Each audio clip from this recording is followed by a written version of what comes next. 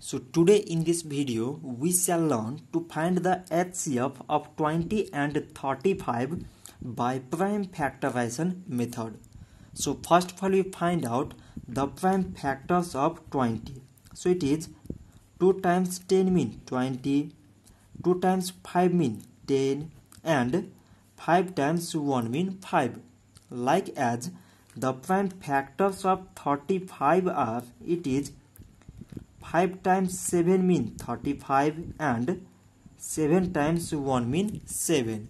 So from these prime factors we can write 20 is equal to, from this part it is 2 times 5 and 35 is equal to 5 times 7. So its HCF is equal to, now we have to find out the common factors in the prime factors of 20 and 35. So the common factor here is 5. So its HCF is equal to 5. So this much for today and thanks for watching.